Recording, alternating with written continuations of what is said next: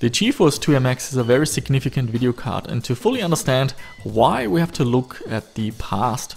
Let's start with the GeForce 256. The first reviews are from around October of 1999. It's a 220 nanometer card with 120 MHz core and 166 MHz for the RAM. There are versions with SDR and DDR memory, but for this video, whenever I say GeForce 256, I'm talking about the SDR version. It has 4 pixel pipelines and each can process 1 texture per clock, and it has 4 render output units.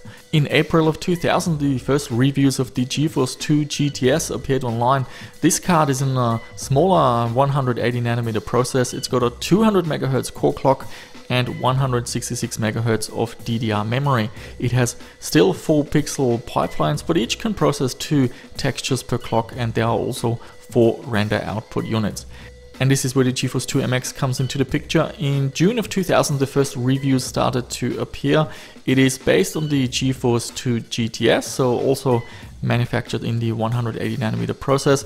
The core clock is a little bit lower, only 175 MHz, and we have to put up with SDR memory running at 166 MHz. It only has 2 pixel pipelines, so half of the GeForce 2 GTS, but still each of those can process 2 textures per clock, and we have 2 render output units as well. Comparing the MX with the GeForce 2 GTS, it has roughly half the fill rate and also half the memory bandwidth, and if we compare to the GeForce 256, it has an advantage in fill rate but the same memory bandwidth.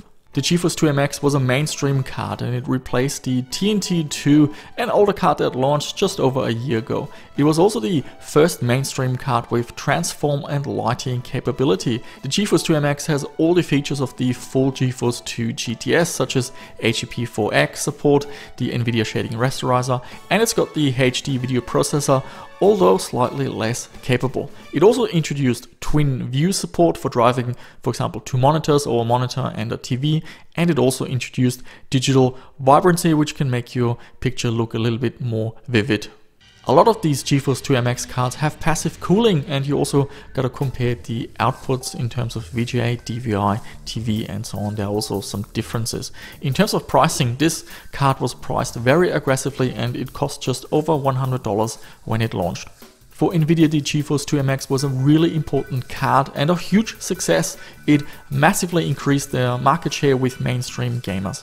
Working with OEMs, they also loved the chip. It was cheap and had all the features that you could hope for. It is also low power and eventually ended up in a lot of mobile devices like laptops, for example. By launching this card, Nvidia also brought the transform and lighting technology to the masses.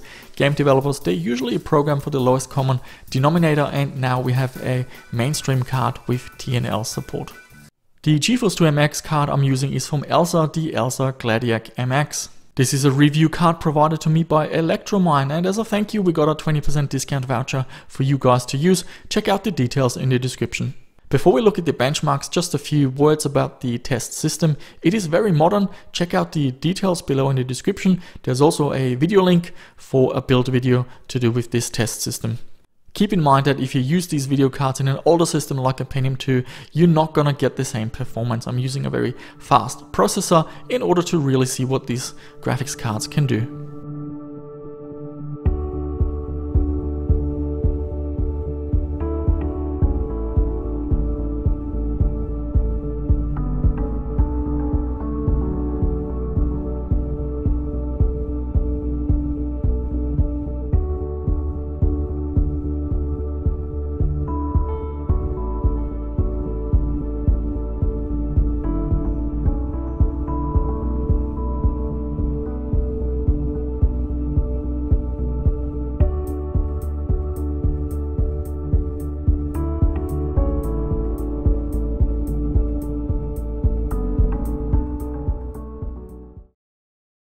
So let's briefly talk about the performance, comparing the GeForce 256 with the GeForce 2MX. They are very similar. Sometimes the GeForce 256 is faster, but in a lot of cases the GeForce 2MX is slightly ahead.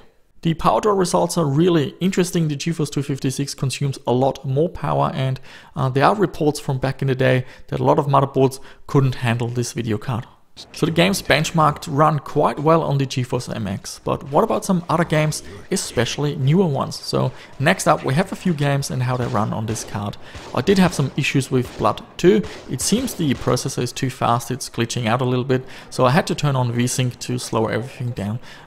It still has some weird movement glitches and the overlay would also not work out, so I turned it off. No, please, no.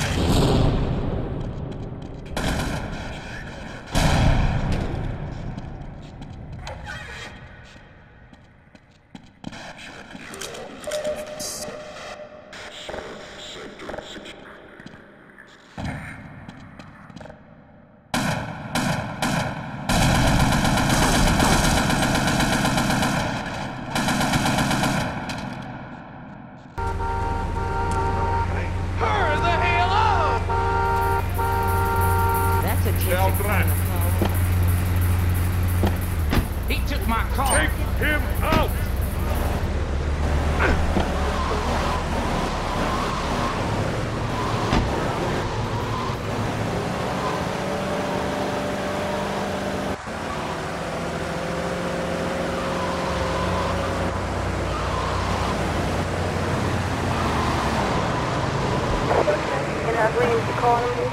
Fire!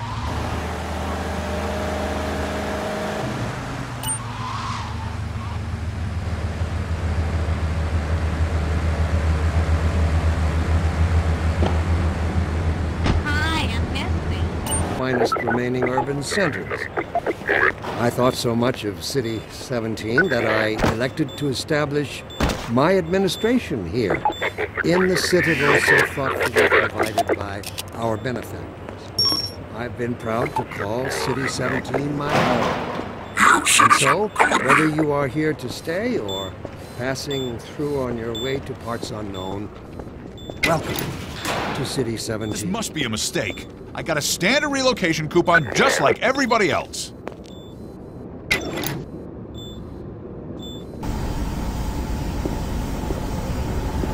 Welcome to Mars. All new arrivals need to check in at reception. Welcome to Mars City, Union Aerospace's premier research facility. To expedite your processing, please proceed directly to reception. Get out of here.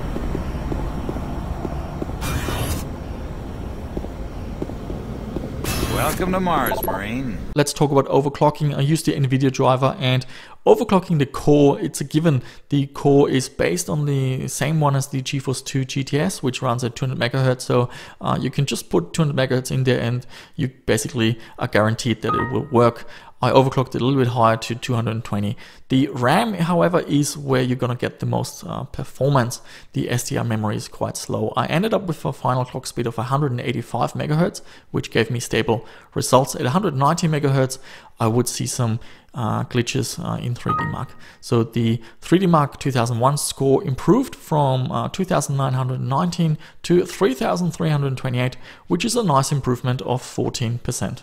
Throughout the video, you could also see some Nvidia tech demos from back in the day. They all run at 1024 by 768. So let's wrap it up. This is a really good replacement to the GeForce 256. It performs basically on the same level. However, it's really easy to find on eBay. It's cheap as chips. It consumes a lot less power, and it's not going to give your old motherboard any issues. The card is very suitable for older games, and if we want to put a time frame on it, let's say games before the year 2000. You can use it in a lot of projects running Windows 98, Millennium Edition, 2000 or Windows XP. In terms of drivers, the one I use is from 2004, and the main reason is because I'm benchmarking a lot of video cards. I want to make sure I can use one driver and compare all the results. Now, if you use the GeForce 2 MX in an older machine, like a Pentium 2 for example, you have a lot more options with using older drivers, like I call them period correct drivers. So you basically pick a game and you get a driver that's 6 months or 12 months after the game was released, and you should get the best performance and compatibility. So what an awesome card. Back in the day, it was really good value. Gamers loved it. They got all the features and the compatibility with TNL for a very low price. Some of the buyers of a GeForce 256, yes, they were a little bit upset. Now for Nvidia, they got huge access to a big market share of the mainstream gamers, and they also got the foot in the door with OEMs and with game developers pushing the TNL technology. So that was the GeForce 2 MX. Now, if you know this card from back in the day and you've experienced the GeForce 2 GTS coming out and the prices dropping and the GeForce 256 and all of that, and maybe you had access to the internet and you were in forums, share your story. I'd love to know what impact the GeForce 2 MX had in your life. And as always, all the usual YouTube stuff. If you haven't subscribed, please do so. If you have, thank you for supporting. Hit that like or the dislike button, share the video with your friends, and I shall see you soon with another video.